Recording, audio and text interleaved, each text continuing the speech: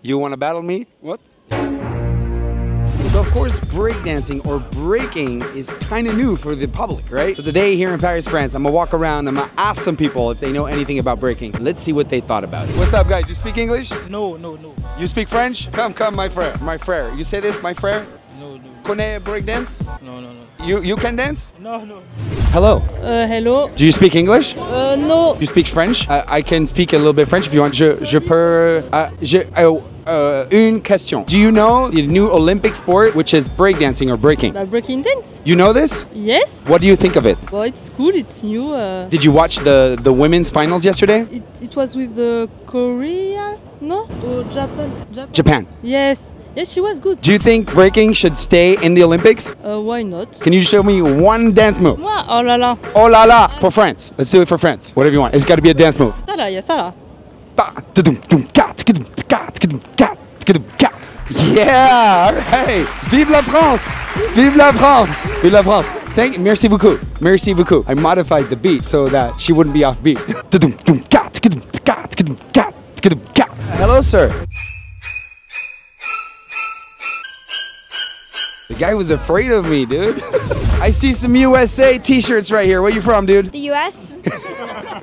Hey, guys, there's a new Olympic discipline, and it's an American sport or art. Do you guys know what we're talking about? Yes, we were there yesterday. What do you guys think of it? Pretty cool. It was fun. It was a party. Do you think that breaking has a home here at the Olympics? I think so. I think it was exciting to watch, and I think there was a lot of good energy. I don't think so.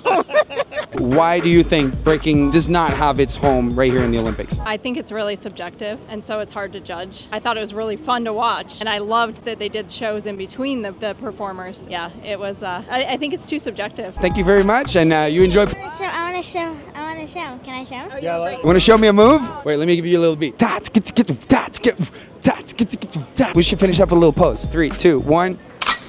What's your name? Hannah. Good job, Hannah. Hey, you guys have a great afternoon and a great stay, all right? You speak English? A little bit. Nice to meet you guys. There's a new sport in the Olympics. It's called breakdancing or breaking. Do you know about this? Todo. You speak English, right? Little bit. The question is, there's a new sport in the Olympics, a new discipline. It's called breakdancing or breaking. Have you heard of this? Yes, we have a vice champion in this. What country are you from? Lithuania. Nika from Lithuania. Yes. She got second place silver medal yesterday with the Yes. Olympics. Oh, she did great. She's an absolute phenomenal B-girl.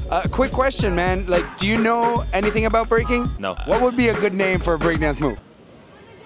Cha-cha-cha, it's not good move, yeah? Cha-cha-cha? You know, at the end of the day, you can do whatever you want, man. Like, yeah, have a great day. Have a great day. There's a new sport, a new Olympic discipline. It's called breakdancing or breaking. You know this? Yes. Did you see the breakdancing finals for the women yesterday? No, just the job. I can see the Olympic Games. But you cannot dance. You cannot show me like a... I can dance, but not here. Yeah.